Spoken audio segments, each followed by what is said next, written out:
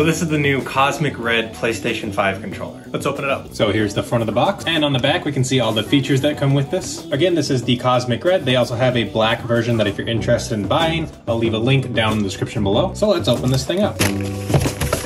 And I assume it's going to be in this box here, so let's open it up. And there we go. Looks like it's in some styrofoam here.